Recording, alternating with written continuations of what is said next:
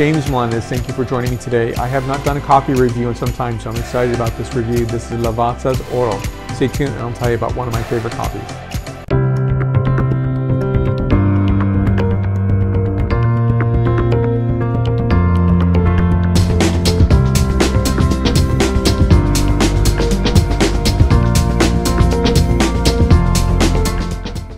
So this is a nice package to have. This is an old-time producer in Torino, Piemonte in Italia, in Italy. And so they've been around since 1895. This particular blend has been around since 1956.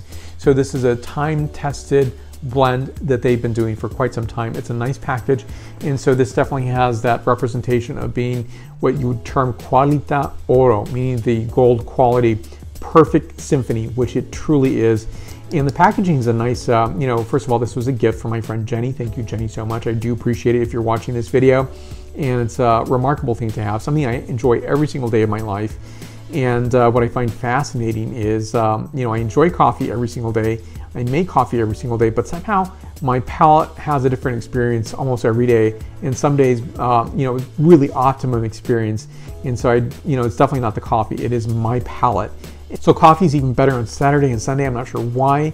And yes, I use the same amount every day. I use a Chemex to brew the coffee, but it definitely comes out differently.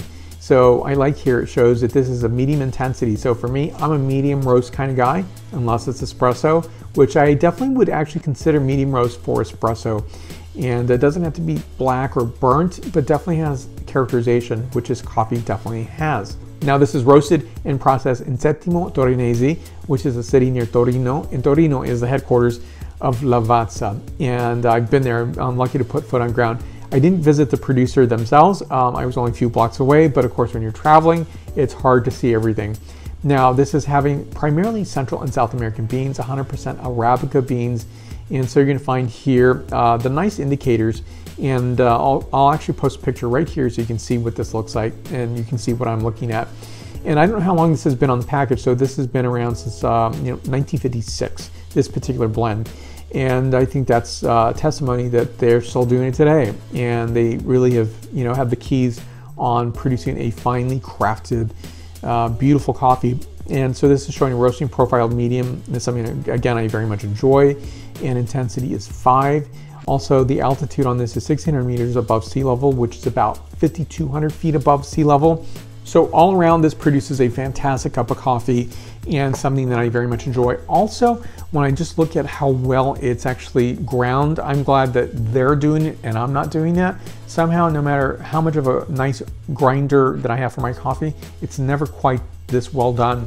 And that does play in terms of how you're producing your coffee at your own home. The nice fine grinding to this really allows each capture of the water molecule to go through and soak through and brew the wonderful coffee that you're receiving. I very much enjoy a nice ceramic. So this is done in a very mid-century modern style. This is from Heath Ceramics in San Francisco Bay Area, Sausalito to be precise. And I like the color inside. It's like this aquamarine color against this nice brown colorization.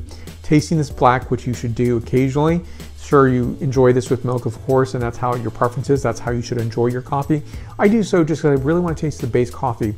If you're tasting through with nut milks, you're not really always tasting the coffee itself in terms of what the characterization is. So sometimes you want to taste it on its own and then add your nut milk or your dairy milk to the coffee that you're serving up for yourself and maybe for your family.